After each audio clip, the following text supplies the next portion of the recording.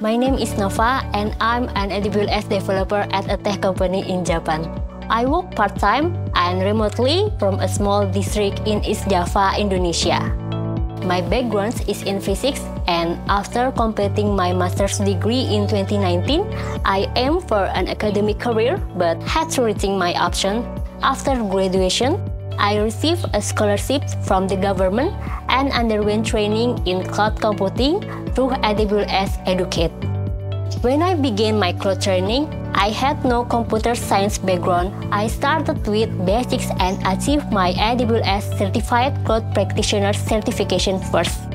2 years later, I passed the AWS Certified Solutions Architect Associate exam.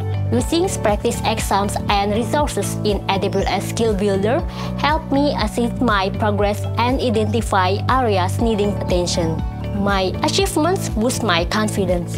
I was able to secure a remote part-time technical job, and now I can spend more time with my family and better balance life as a working mom. In my current role, I use my skill to implement well-architected practice, helping my team cut infrastructure costs and saving up to 61% in the first month I joined the company.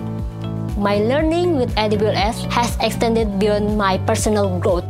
Through my YouTube tutorial, I've had the joy of assisting beginners in navigating AWS services.